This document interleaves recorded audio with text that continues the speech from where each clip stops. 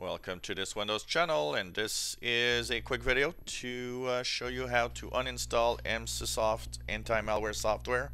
Maybe you just want to change for another product, or maybe you just don't like it or it's causing some problems.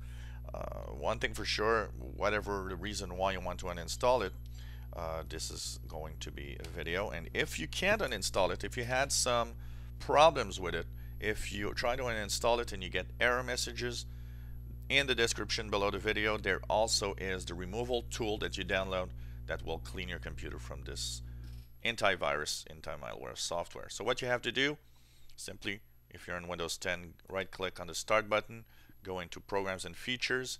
If you are in Windows 7, Windows 8.1, you can right click on the start button, go into the control panel, and from here you should find programs and features, or uninstall a program listed there, and it will bring you of course to this list of programs. Then you go to the emsisoft anti-malware, click the uninstall button and click yes, you want to remove all of the components.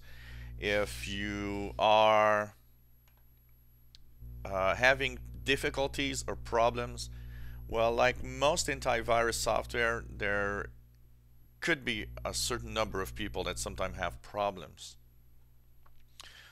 Here I will say no, I don't want to, and you have to restart your computer. I will not do it right now because I'm doing the video, but restart your computer once it's done and everything should be back to normal. So if you run into errors, there's a link below the video, and that link will download the removal tool. You click on that and that will remove it, but use it only as a last option. You don't want to use that tool if the uninstall goes well, because that tool is really for reasons of some error messages. You're trying to uninstall it and it doesn't work, or there's some major problem with the antivirus. So click the link in the description below the video if you have problems. If you enjoy my videos, why not subscribe to my channel? You'll be informed when new videos are online.